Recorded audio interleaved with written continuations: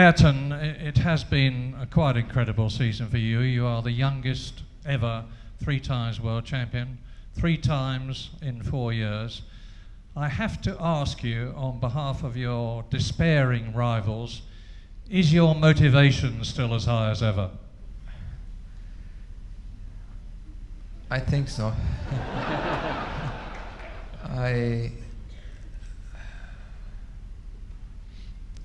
I am, as you said, young, I am healthy, I am as committed as ever to my passion, to our passion, and to my profession. And the main thing is to find the ways, time after time, to stimulate myself in my own world, or in my own funny ways, to dedicate a lot of my time and a lot of my thinking and keep up with the commitment that is quite high to continue to be successful. Now, we all need goals in life. We have to aim for something to attempt to achieve it. And I know you must feel that way. Now, with 3 world championships, 60 pole positions, 33 wins, what can be your target? Fangio? Well, I said this several times before, and as Sterling this evening expressed here just a few minutes ago, I think no matter who in the modern Formula One, be myself or any younger drivers that will be successful in the future, can achieve, be 4, 5, 6, how many titles you can imagine. No one will ever take away anything that Fangio has done in the past of motor racing. He has established the titles, the records, but also he has established a way of doing things as a gentleman, as a man. And all I can say is that I should be trying hard to get as near as possible to him.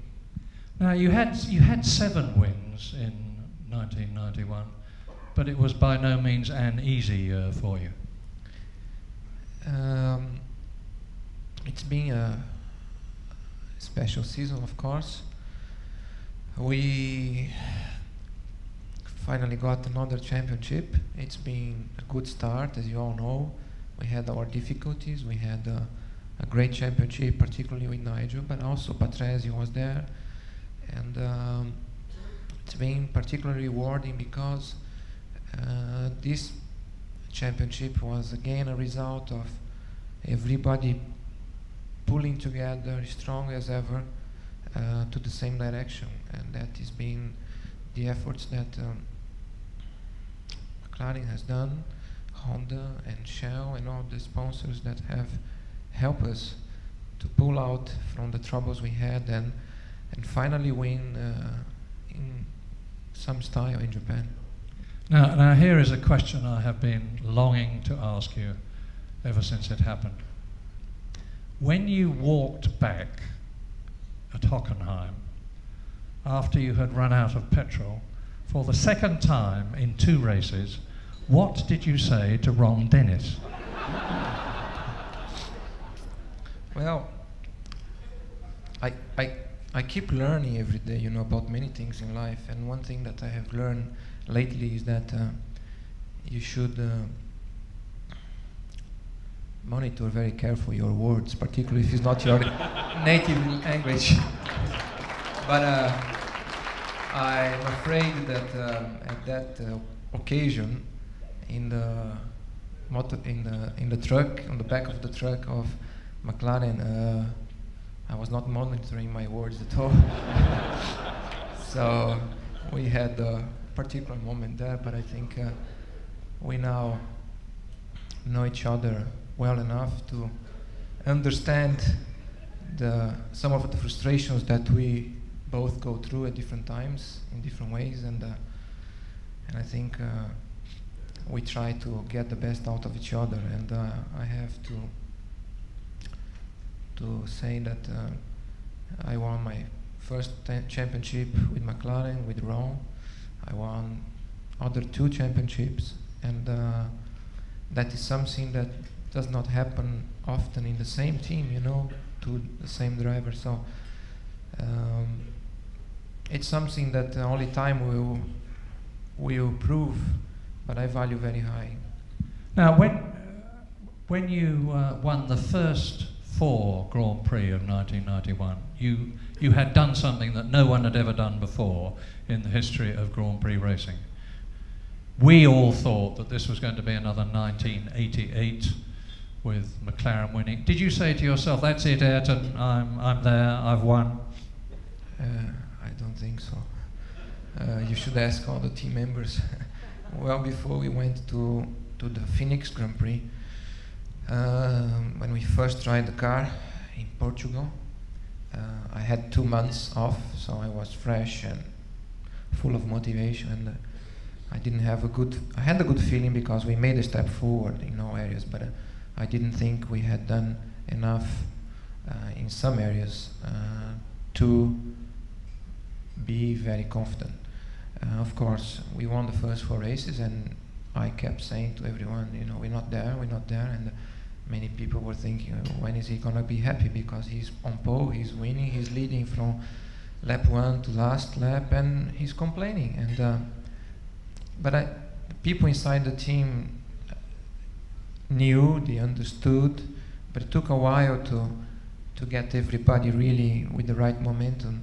And we then saw subsequently to Monte Carlo a number of races where Williams was very strong, and we were struggling.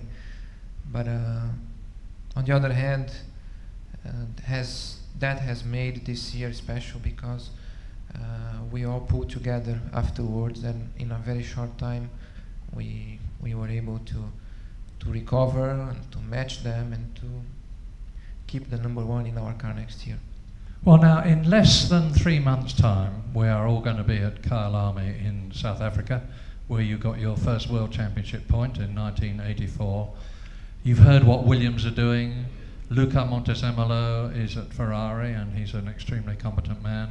Tom Walkinshaw is at Benetton, and he's an extremely competent man. You're going to have an even harder time next year, I think.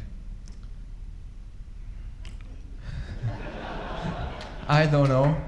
I think it could be an even more exciting championship next year again compared to 91.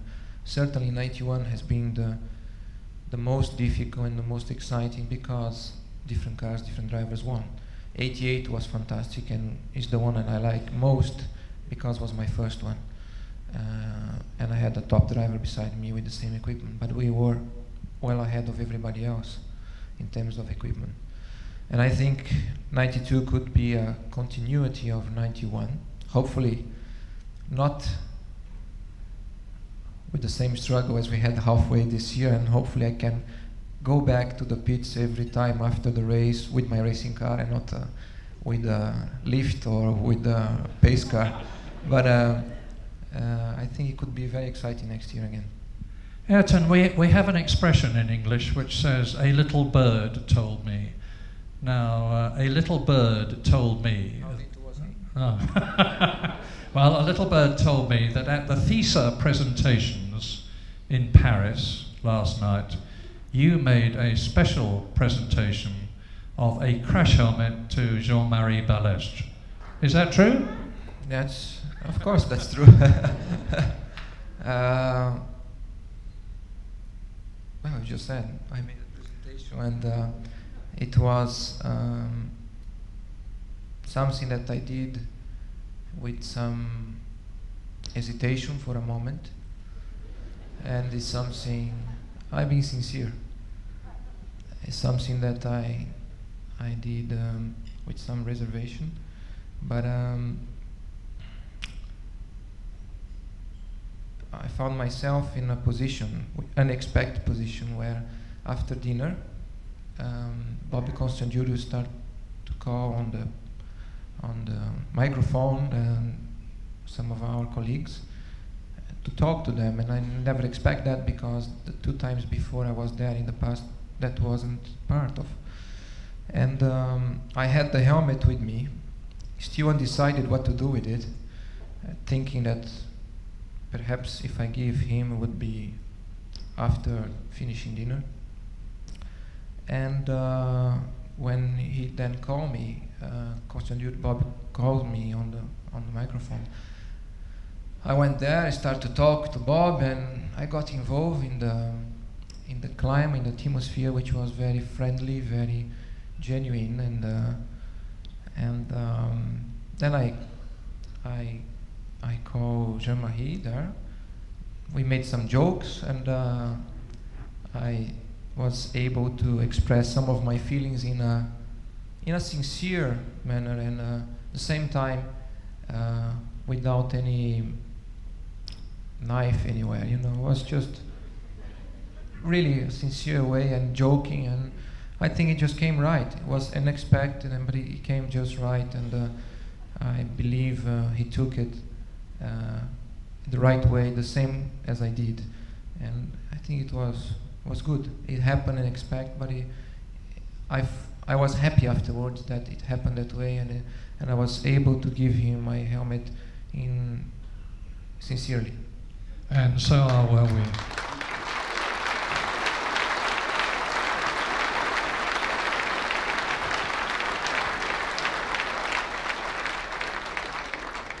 Ayrton, you've got a very busy schedule. We are extremely grateful for being with us tonight.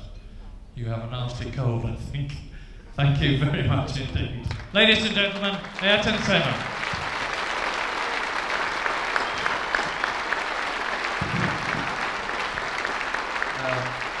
Thank you very much.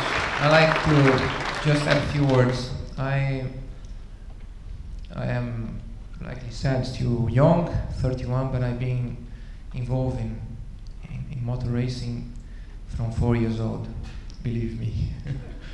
And when I come to England in 1981 to participate in the Formula 4 Championship, was my first season of racing cars. Until then was only go-karts. And I've been through several seasons here in different categories, successfully, fortunately. And lots of the things that I learned and that I've subsequently used in Formula 1 have come from England, because here I learned how to race as a professional, I learned how to observe the flags, I learned how to follow the marshals, the starting procedures, the testing procedures, setup of cars, the relationship with the engineers, mechanics, team owners, team managers, and that has made a lot of my personality in terms of motor racing. I know that often I don't get the best press in England, but I suppose nobody's perfect. I try hard, and I try hard to be better, to improve. And I'd just like to say thank you to all of those people here in England that have given me the opportunity from 1981 to come through all the way, and in such a relatively short period of time get so much success. Thank you.